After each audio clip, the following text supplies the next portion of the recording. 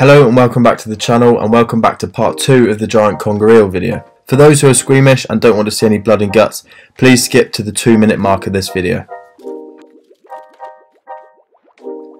By the time I got back it was really late and dark, and both of my cameras had died unfortunately, and I only had my phone left to record this. But as you can see, I started prepping the fish, gutting and removing any unwanted parts from inside it. The stomach of the conger was absolutely full with some kind of fish. I wouldn't recommend doing this as the smell isn't very nice and will probably put you off eating the fish. But I'm always interested to find out what they've been eating, as I'm into my fishing and enjoy knowing what baits to use for different fish. I'm aware you can't see it very well here, but there's 2 whole, or should I say slightly decomposed bass inside of the stomach. Personally not what I was expecting at all, but very interesting to say the least.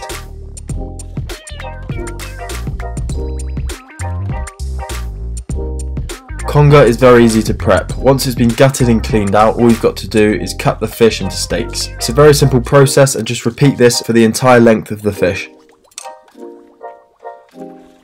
So as promised in the last video, I'm going to reveal the competition winner. There was a load of really good comments varying from crabs, lobsters, cuttlefish, octopus, pouting, pollock, wrasse, pretty much every species that there is kicking around in the UK. People mentioned in the comments, so I appreciate everyone taking part in it.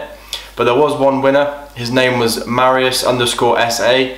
That's his YouTube name. I'm guessing his first name's Marius. And his comment was, I'm guessing that there was 2 whole sea bass in the conger eel's stomach, brackets guess.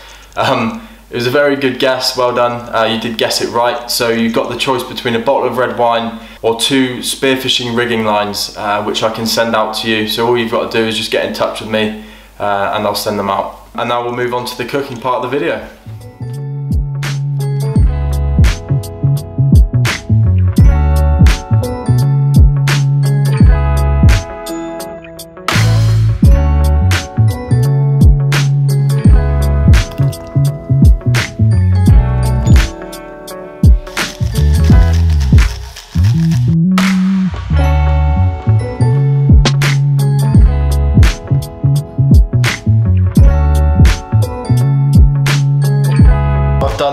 I've made a butter, parsley and garlic paste, which I'm going to put onto the steak. Just cover this as best you can. It's going to be turned over, so it doesn't really matter if, you know, it's not fully covered. Flavour. What I'm going to do then is all the juices that run off the fish and collect into the tin foil tray underneath, I'm then going to use for the sauce afterwards. So I'll leave them in there for 5 minutes and come back to them in a minute. You see the fish is cooking away really nicely in there. I got the parsley and the garlic on top. And it's just starting to brown off as well, so it's looking very good.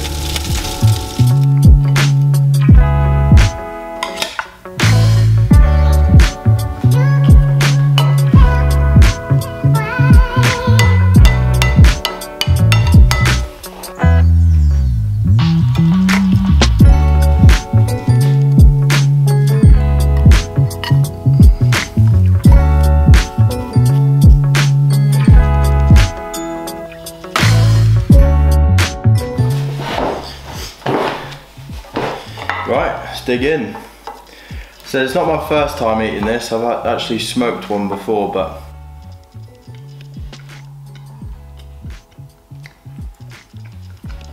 it's nice. Imagine what lobster tail's like with the different strands of meat. It's exactly the same as that, and it's almost quite like pork-like or chicken-like, but it tastes really good. You know, if you do see them knocking around, they're not as bad as what people make them out to be. They can be a bit daunting, obviously,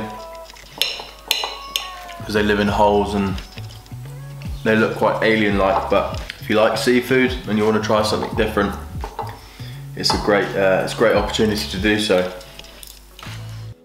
Thank you very much for watching. I hope you enjoyed the video, and if you're new to the channel, please subscribe, and I hope to see you all on the next video.